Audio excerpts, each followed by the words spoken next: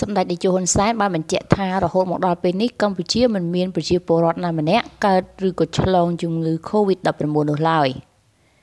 ប្រិមិត្តជាទីមេត្រីនៅព្រឹកថ្ងៃច័ន្ទ9កើតខែផល្គុន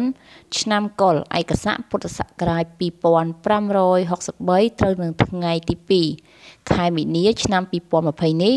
សម្ដេចអគ្គមហាសេនាបតីនាយកហ៊ុនសែននាយករដ្ឋមន្ត្រីនៃព្រះរាជាណាចក្រកម្ពុជាបានអញ្ជើញជាអធិបតីដ៏ខ្ពង់ខ្ពស់ប្រគល់សញ្ញាបត្រជូននិស្សិតសាកលវិទ្យាល័យអាស៊ីអឺរ៉ុបចំនួន1589នាក់ក្នុងនោះនារី616នាក់បន្ទាប់ពីពួកគេបានបញ្ចប់ការសិក្សាដោយជោគជ័យដែលពិធីប្រគល់សញ្ញាបត្រនេះធ្វើឡើងនៅវិទ្យាស្ថានជាតិអប់រំថ្លែងនៅក្នុងនោះដែរសម្ដេចនាយកហ៊ុនសែនបានបញ្ជាក់ថារហូតមកដល់ពេលនេះកម្ពុជាមិនមានប្រជាពលរដ្ឋណាម្នាក់កើតឬក៏ឆ្លងជំងឺកូវីដ ប្រភេទថ្មីឬក៏ COVID-19 នោះឡើយទន្ទឹមនឹងនោះសម្ដេចនាយករដ្ឋមន្ត្រីនៅតែបន្តអំពាវនាវឲ្យប្រជាពលរដ្ឋទាំងអស់ចូលរួមទប់ស្កាត់ព័ត៌មានคล้ายៗព័ត៌មានមិនពិតឬក៏ fake news ដែលបានផ្សព្វផ្សាយបំពុលដល់សង្គមពីការឆ្លងនៅជំងឺនេះ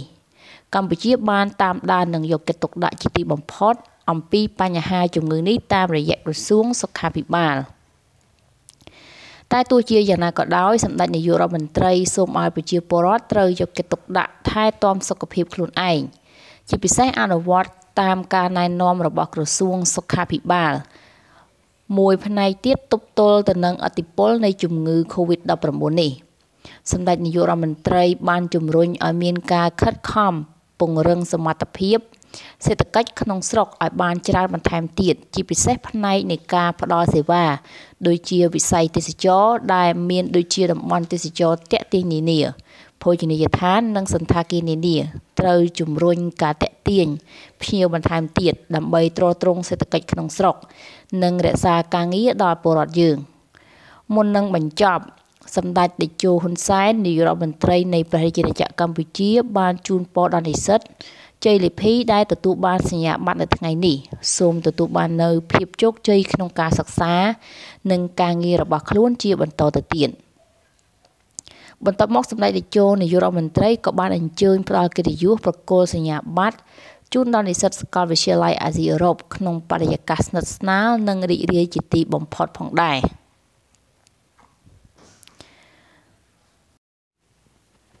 ជប៉ុនឈានដល់កម្រិតស្នើបិទសាលារៀនទូទាំងប្រទេសដើម្បី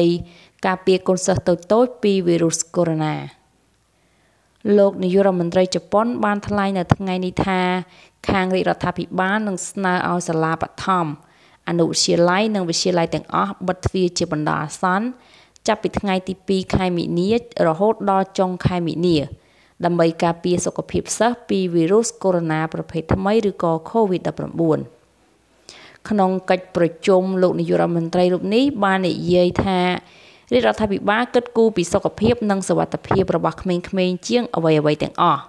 គូបញ្ជាក់ថាគិតមកទល់នឹងពេលនេះប្រទេសជប៉ុនបានប្រកាសចំនួនអ្នកឆ្លងវីរុសកូវីដ ប្រភេទថ្មីឬក៏ COVID-19 ចំនួន207នាក់ខណៈអ្នកស្លាប់មានចំនួន4នាក់អត្រានេះដែលមិនរាប់បញ្ចូលអ្នកឆ្លងនិងអ្នកស្លាប់នៅលើកប៉ាល់ទេសចរនោះឡើយ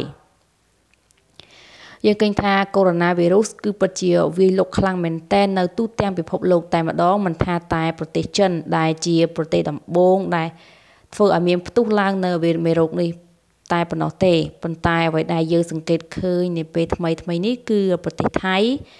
ដែលមានកូនសិស្សបានឆ្លងវីរុសកូវីដ ប្រភេទថ្មីឬក៏ COVID-19 ថៃក៏បានបិទសាលាមួយចំនួនផងដែរឥឡូវនេះឈានមកដល់ប្រទេសជប៉ុនទៀតហើយដោយសារតែលោកនាយករដ្ឋមន្ត្រីគាត់បានថ្លែងថាគឺគាត់ខ្វល់ខ្វាយពី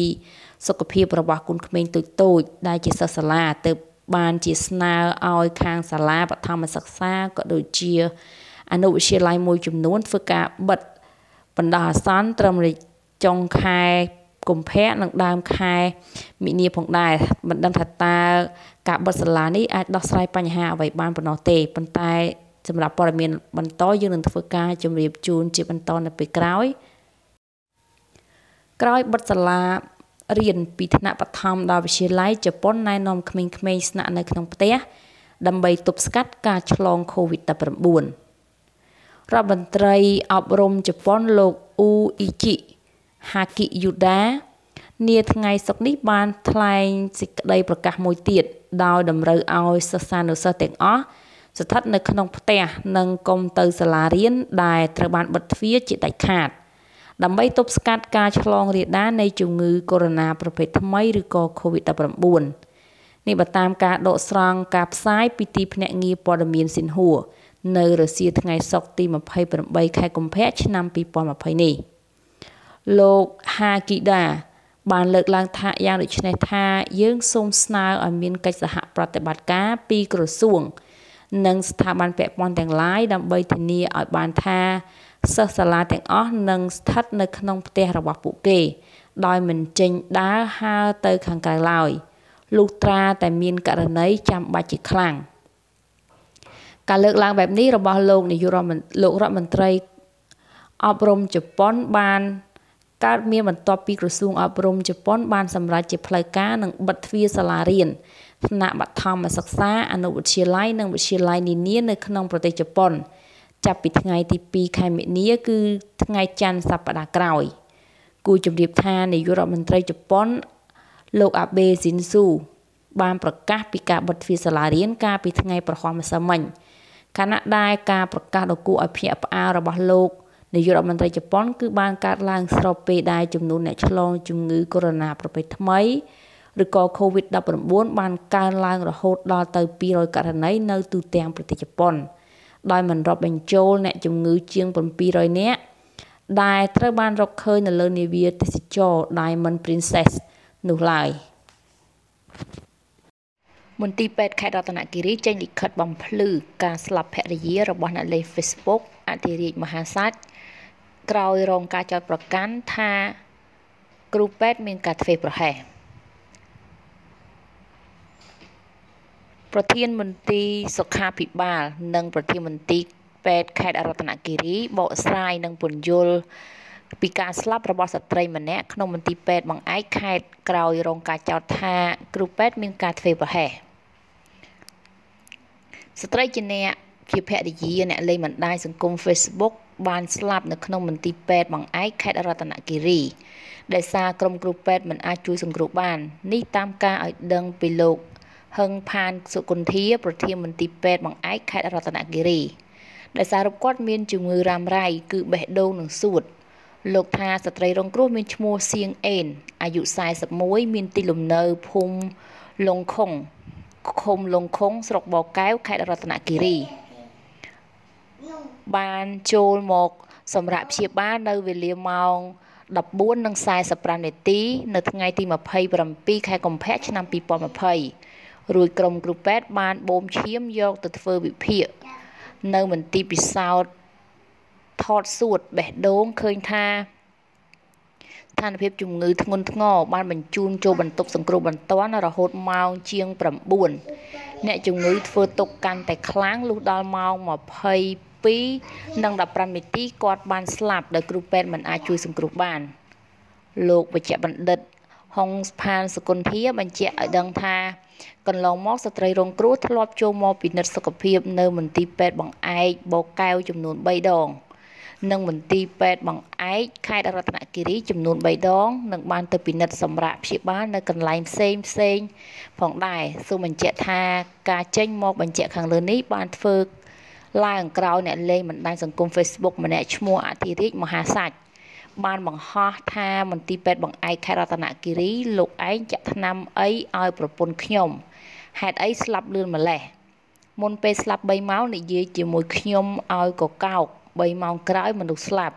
តើលោកឯងចាក់ថ្នាំអីតាក់ទិនទៅនឹងករណីស្ត្រីស្លាប់នៅក្នុងមន្ទីរពេទ្យបង្អែកខេត្តរតនគិរីនេះផងដែរនៅថ្ងៃទី28ខែមិនិនាឆ្នាំ2020លោកវេជ្ជបណ្ឌិតអង្គរតនាប្រធានមន្ទីរសុខាភិបាលខេត្តរតនគិរីបានប្រាប់ភ្នាក់ងារព័ត៌មាននៅថ្ងៃទី28ខែកុម្ភៈឆ្នាំ2020នេះថាលោកបានកោះប្រជុំក្រុមគ្រូពេទ្យមន្ទីរពេទ្យបង្អែកខេត្តរតនគិរីរួចពិនិត្យឃើញថាពួកគាត់បានខិតខំប្រឹងប្រែងអស់កម្លាំងកាយចិត្តដើម្បីជួយសង្គ្រោះ